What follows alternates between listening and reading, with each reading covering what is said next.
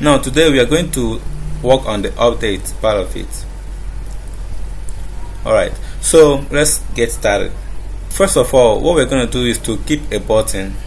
So I'm going to keep a button under each of these informations you see here, and then we'll have a button here to update. So that button, when we click on it, should take us to another page where we can see the exact values we have here and then update it. Okay, so let us get down to our code and see what we've done so far. Okay, now if you look at this here, this is the code that we have used in our second and third tutorial. Okay, here what we did here was to establish connection. We set up our connection variables, we established the connection, and we check to see if a user have actually submitted the form, which is this form here, and if so, we insert the stuff, we retrieve the information from the form and we insert into the database. And this is our HTML documentation. We just used an internal CSS here to style our page, and we have our form here which we created to collect the information from the user. Okay, then after the form we had another PHP and HTML codes here which we use to query the data from the database. Okay,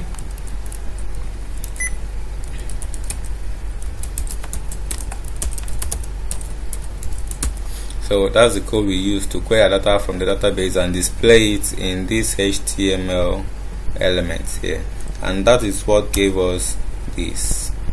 The material form helped this. So now let us visit our code. Where we'll be working on this time around inside this code alone is here, because we're going to create another file for the update. So under this we are going to have a button. If you look at this, we used paragraph to display these things. So I'm going to this time around have another paragraph here where I'm going to now use my button. Okay, now we are going to just use an anchor for this. We're going to use an anchor for this, and we can start it to be a button. Alright, or we can just place a button inside an anchor, but it's better we use anchor. So here we have our anchor, href.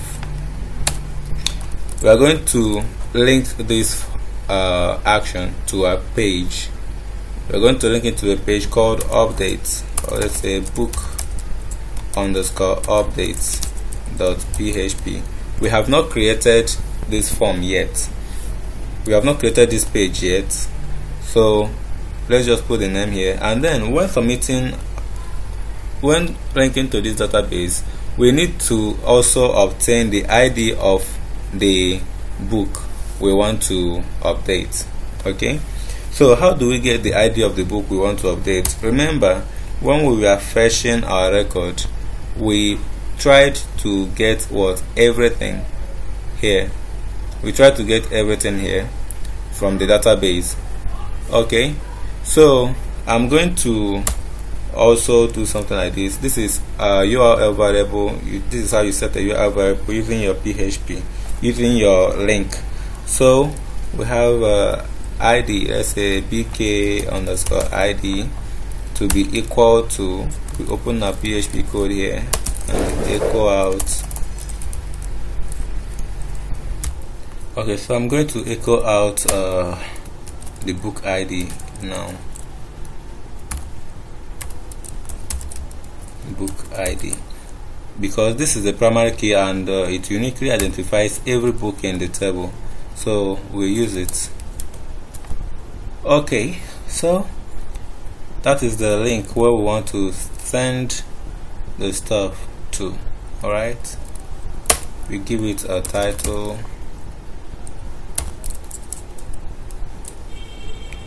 Give it a title.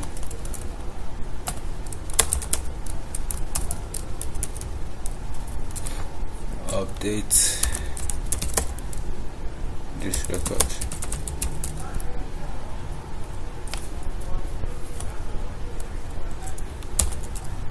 Okay, I just put updates.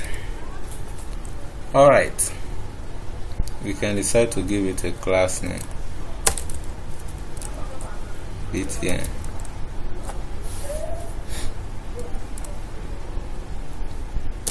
btn update, in case we want to style it. Alright, so having put this now, let us see what it looks like. If I should refresh my page, you see an update. Okay, good. And if you look at my link, you notice that if you look at my link below, you notice that I have localhost my tutorials book update.php book ID equal to 8. That is to say that this guy here has an ID of 8, and if you look at this is 7. That's to say that I can click on this to get some things, right? Good. Now let us go back to the page and create the update. So here I'm going to create my book update.php new file. We call it book_update.php. okay, so keep it here. Alright, now let us see what happens here. I'll quickly just copy this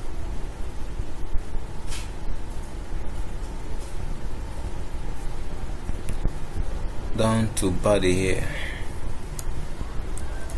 and then paste it here, so I have a uniform design.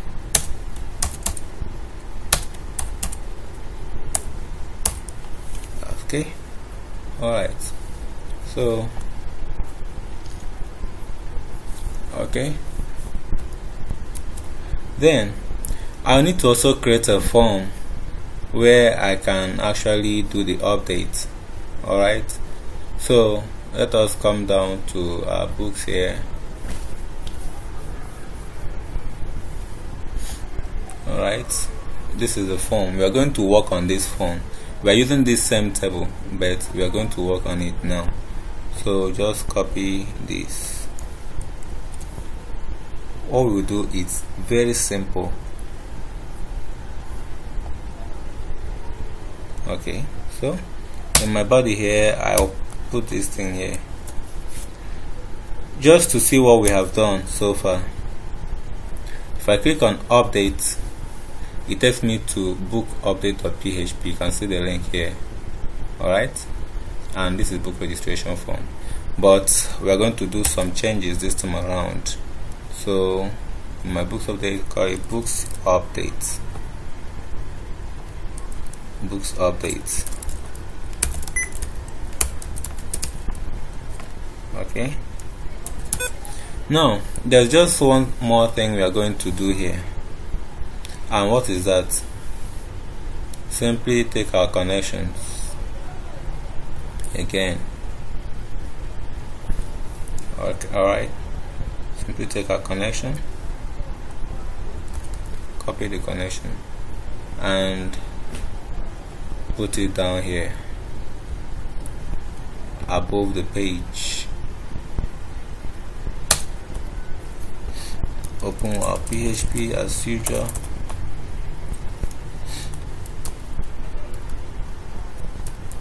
Open our PHP as usual and paste our code. Alright, so having done this, we can actually perform other tasks. Alright, okay, now let us look at this. The next thing we are going to do now is to fetch some record. Alright, we are going to fetch some record, This time around, if you look at here, it's still the same query we are going to run, but a different query altogether. Now if you look at this here, what we did was to select all from books and order it by reg date. This time around we won't be selecting everything. Okay, alright, so let's just copy, let's just come down here and do the normal thing. Now what I'm going to do here is simple.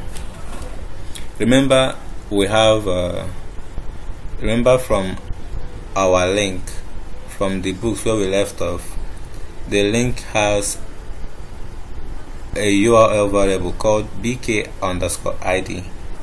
Alright, and the bk_id has a dynamic value which is just the value of the particular book. So I'm going to use the get method to obtain this variable in our book update. So in my PHP code here, I will simply do something, and what should that be? Just obtain my get. Using my get variable, I can just say if, to be sure that we got the stuff. Alright, to be sure that the book ID is set up in our URL, so we are going to use the if is set to avoid any error. So if is set $_gate $_gate book bk_id, then we'll do something here. $book ID, what did I say? $ID equals to $_get book ID. Now that we've gotten the book ID, what next are we going to do? The final step that we're going to do, let us be sure that we got this. So let us try to echo out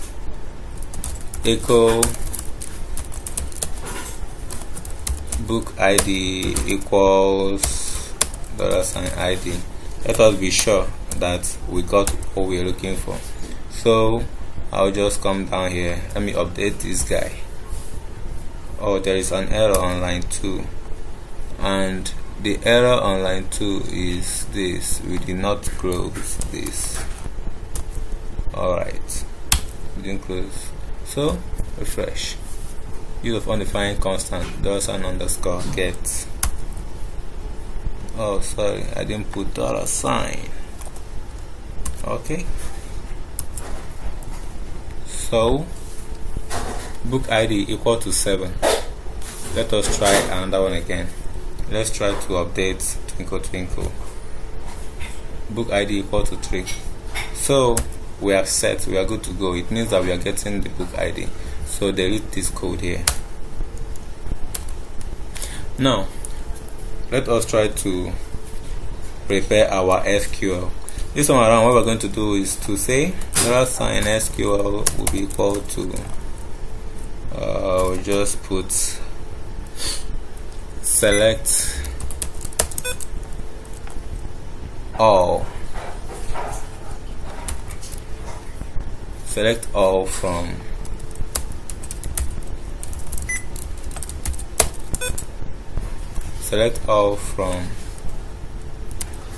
books where book_ID is equal to $ in quotes $ID. Okay, so this is supposed to give us just one record by default. We don't need to limit anything because it's a unique identifier. So right here we are now going to execute. So $execution is equal to let's say $result. Let's execute it. Execute equal to my SQLi_query $con and $SQL.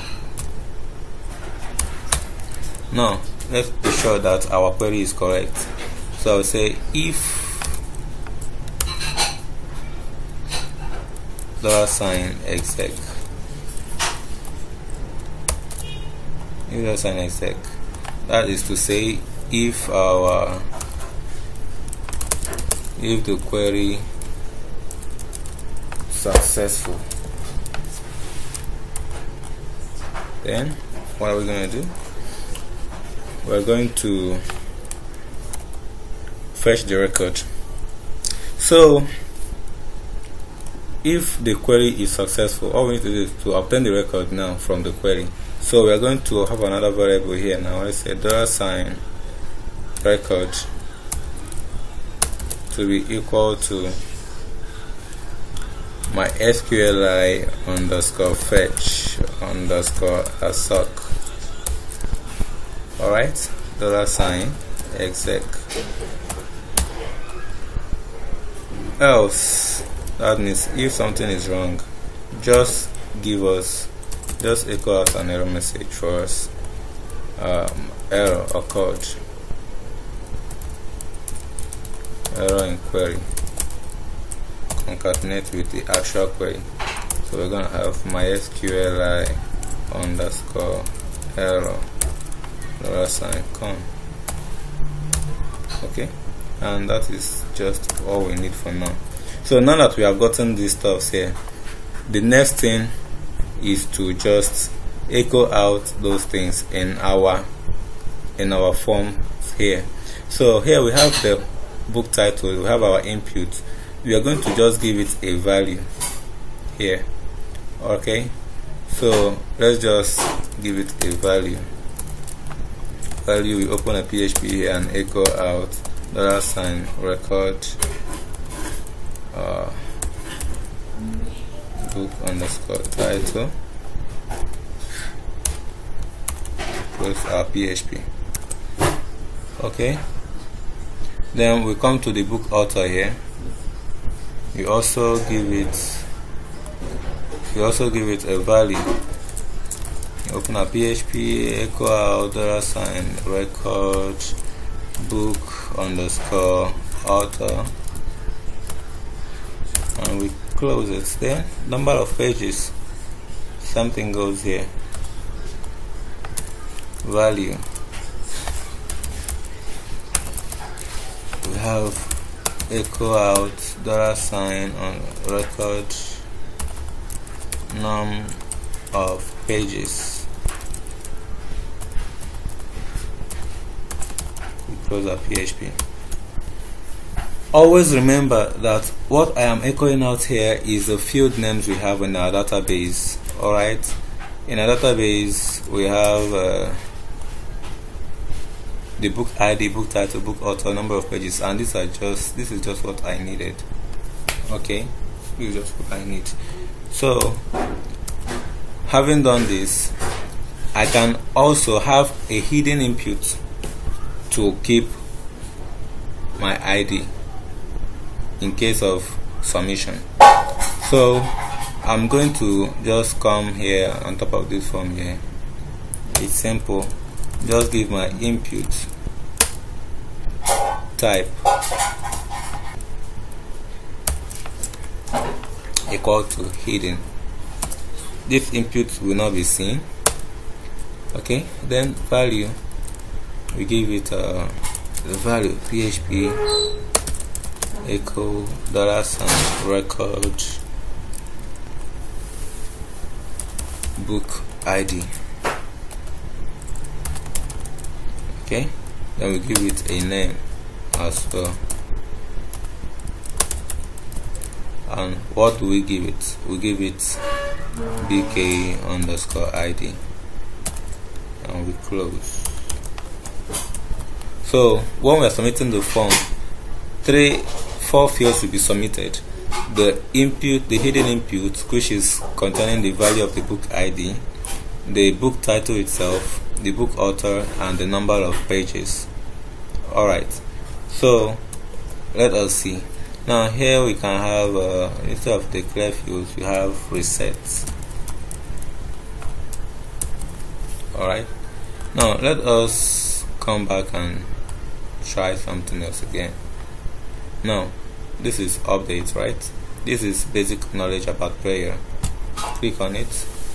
We're having an error on line 8 and say syntax error. Correct. So let's see on line 8 of our book update. On line 8 we have this space. So refresh again. Undefined variable come on line 6. Okay, we have this here. Okay, now this happened because we are writing a code at the wrong position. So for us to actually execute this thing now, we can simply take this guy down, take it there, cut it off, using our Control X, and then we have already established connection. So after establishing connection, before we can now query our database. Okay, and then we paste. Alright, so you notice something here. There's just one difference. Let us verify that it is working now. You see having some errors. Undefined variable icon on line 20. Okay, double N. I'll push it there again, but I want to be MySQL on line 20 as well. Okay, let's refresh. Okay, notice that we have basic knowledge about prayer. Remember Father Vitalis 68. Let's go back. We are going to put a back button here if you want, or just use this browser. Okay, small business. Okay, twinkle twinkle little star. Let's update it. Twinkle twinkle little star. Press on. Undo this. Okay, everything is working out right. Back in our code, notice something. There's just only small difference in our query here. Remember, in our books, when we wanted to get the list of books we have in the database, we queried for all the books and we ordered by which date in descending order. Here there is no where clause, meaning we are fetching everything in the database. We want everything to come out. Now in this our book updates here, we are looking for a particular book record, which is the one we want to update. So we had to put this where clause for us to actually restrict our search in the database. This is called restriction. So here we just restricted our search to only where a book ID is equal to the particular book ID we want to update. So meaning that we're just going to have one particular record. We are no longer fetching all the records any longer, but just one record. Alright. Okay, so now that we have gotten this, now the next thing we are going to do will be to submit this guy. Submit the form, and let's just change this submit button to update. Okay. Update. Okay, now that we have this, we can just click to submit our stuff, but this time around our query is going to be different. Okay, now if you look at our books here, when we were submitting the record, we did something. And what was that thing we did? The first thing we did was to check and be sure that the user has actually submitted the form, and that is exactly what we're going to still do now, to retrieve all these things from here, from the form, and then finally we prepare the query to insert. So what I'm going to do now, I'll have to copy this code here to save our time. Okay, and then copy this too, and copy this down to here. Then we will edit it so you will see what I mean. It's just a simple difference. Now we have this here. this is where our book stuff is, right? This is where we did our connection, and this is where we queried our database. Now we can decide to paste this code anywhere after this our database connection has been established. You can decide to paste it under here or at the top here, at the middle here. Okay, so I prefer I keep it here. So what I'm going to do is simple. Now if I don't want to execute this thing here, I can decide to put it in another page, but I like to process within the same page, so I'll paste it here. Now this is where we have to first of all check if the form has been submitted. Remember, we are still making use of btn submit as we copied from the other side, the name btn submit. So here, if the user has actually submitted the form, we are going to obtain the title, the author, and the number of pages. Now remember, there's one new element, one new field that we are going to receive here, which is the hidden input we have here, which is the book ID. So we are going to also get it here, and we have book ID, bk_id. That's the name we gave it, right?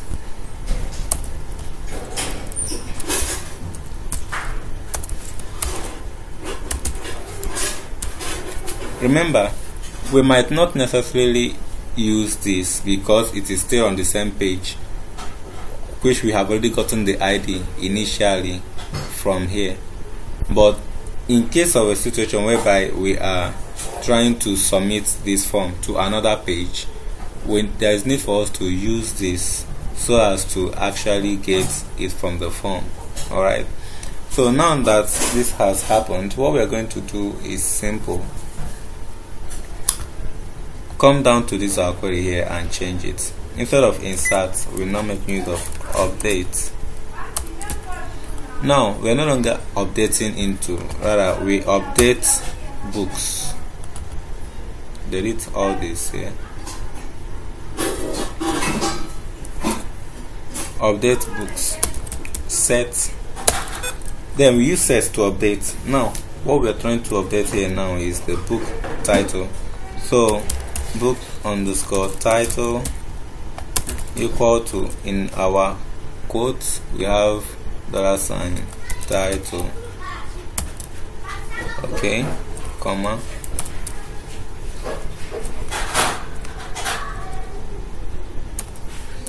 okay. Then we have book author. These are fields in our database. Okay, we are trying to update it with the records that we already gotten here, comma, number of pages, there is none on the pages, call to $NOP. So these are just what we want to update. Now we are going to use the where clause. Remember, if you don't have a where clause, it means that I'm going to update the entire record in the database. So for me to be sure that I'm only updating one particular record, I'll use the where clause. Where book ID equal to $BK_ID. So now that we're done with this, we're going to execute the query here. We execute the query. So we're going to also make sure, write an if statement, find out if this query was executed successfully. That is to be sure that you don't have any error in the MySQL query. So I'll say if there's an exe, then I mean if the query is okay.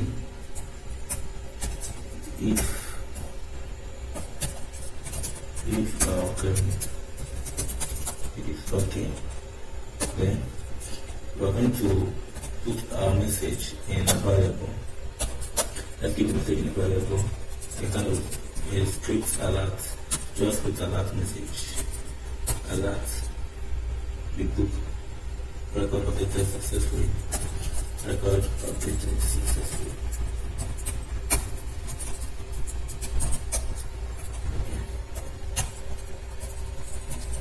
This is simple JavaScript that is embedded as a string into a variable. Now, if this is not true, that is the error statement. Else, if we have an error, we are going to also use our message to hold it. So say script alert error in message. Say error. Then probably if you wish to see to know for development purposes, it's not recommended for a public it is not recommended to display the error message from your MySQL when you are publishing your website. But for development purposes, you may need to also echo out the MySQL message. You can say error, we were unable to update record. Okay. Now we will decide to echo this thing out, join it up with our MySQL stuff. So you can make it here.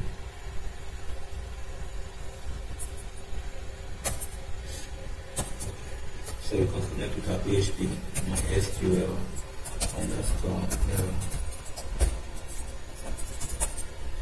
Okay.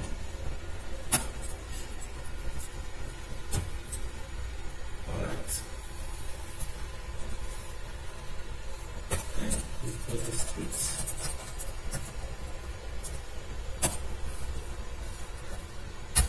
Okay. So now that we have entered and stored everything inside our variable here, we are going to check below our page if this message variable is set. If it is set, then it should echo it out. If it is not, then nothing should happen. So we're going to have it here and say open a PHP tag again here at the bottom and say echo within a ternary operator is set that's an MSG. Okay, so set that's an MSG. We should echo that's an MSG. Otherwise, echo anything. And then go to PHP. Now let us try to update this page to see if it is working. Okay, now we have how to make this page update. Okay, let us say maybe it was a mistake with this page number. I want to update it to 600 now. Okay, update. Record updated successfully. Now let us check if it is true that the record has been updated successfully. Okay, and we refresh this page. Find that the record really has been updated.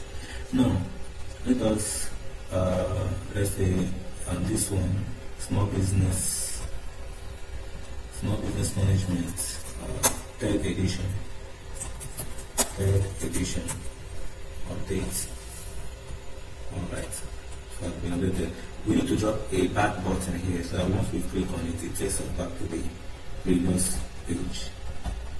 So let's refresh this page and find that our code is working. So let us go back and drop within these buttons here. Let us put a back button. So this button we're just going to put a link and call href, link it back to books.php. Okay, and then ampersand.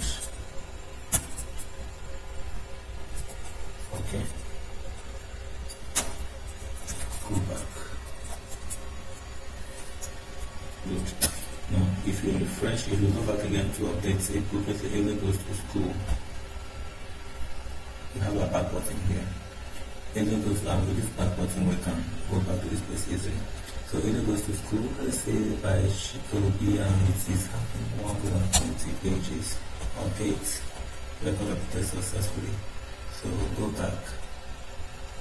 You see, so our code is working. So that is all for now on how to update our database record. Thank you so much for watching. In my next video, I'll be telling you how you can upload images, store images in your PHP, in your local storage using PHP scripts. Thanks for watching. And if you love this video, please subscribe so that, because I'll always be uploading videos like this all the time. Thank you once again for watching.